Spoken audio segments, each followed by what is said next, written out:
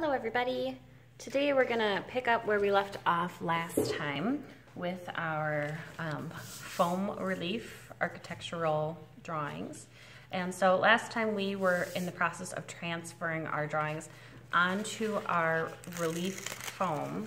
And the next step for us is going to be then to take off the paper, and you can either take this home or you can recycle it. It's not needed anymore. And you'll notice that you can see the imprint that your pressing left.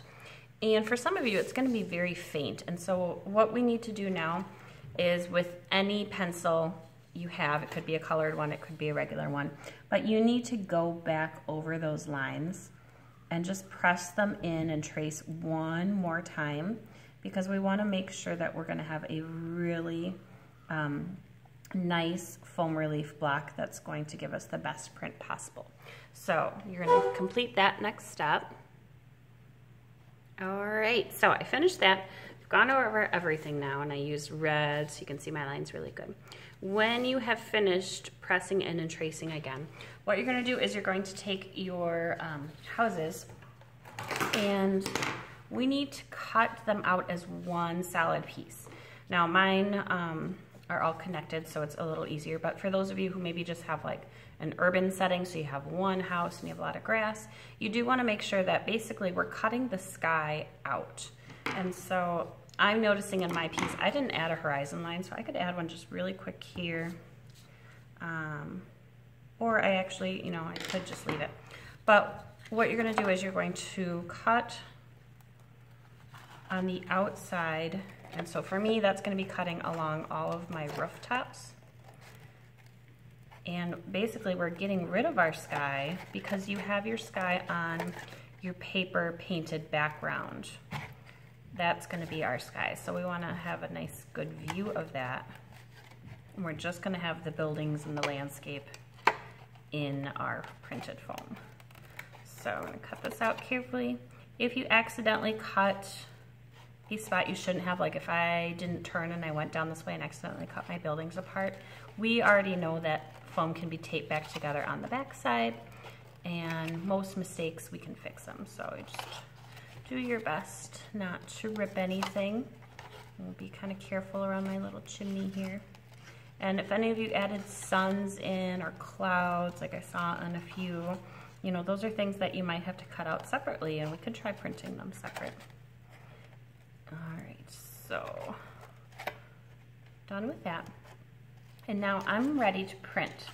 And so in order to print, you're going to take your foam and your painting, which should be in your folder. And you're going to head over to the printing table, and at that station, we're going to want to do a practice print first. So we're using a brayer, and we're using printmaking ink.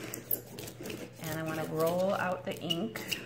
It looks like I put a little too much on. So I'm going to kind of roll it a little good here. Okay. And our first print we're going to do is going to be a practice print on just a sheet of white paper. And so we want to roll over our houses. My roller is squeaky. I want to just try to make sure I get every inch of it inked.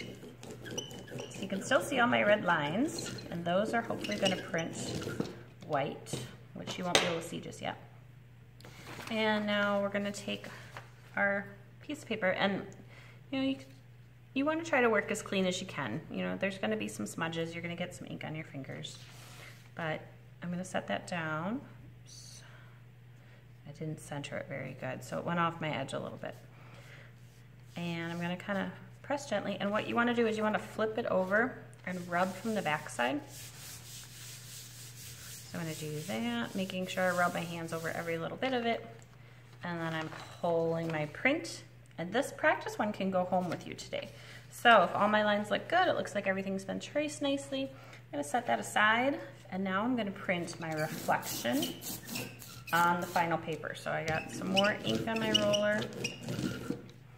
I'm going to make sure I have all my spots re-inked, and carefully pick this guy up, set this down, and we are printing the reflection only. So what you're going to do is you have to try to flip it upside down and line up the bottom of your buildings with that horizon line. Okay, you can see mine goes off a little on the sides. That's okay though. All my buildings fit. I'm going to gently press it on so everything's sticking, and I'm going to rub from the back. And I'm actually going to flip over this background paper because I really want to keep my painting clean. So I rub, feeling everything, flat hands, trying to find all my buildings in there. And then when you think you've gone over every bit of it, you can pull it off. Ooh, it's looking good.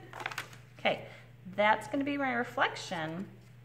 And then next class, when this is dry, I'm gonna glue that on to be my sky, okay? The reason why we're not printing it is because if I printed it, my buildings end up being on the opposite end and they don't line up, okay? So in order to get that mirror image flip, we're going to glue our foam piece down, okay? And so we have the reflection in the water and we have our skyline. This is gonna go on the drying rack, and this one you get to take home with you today. Nice work today.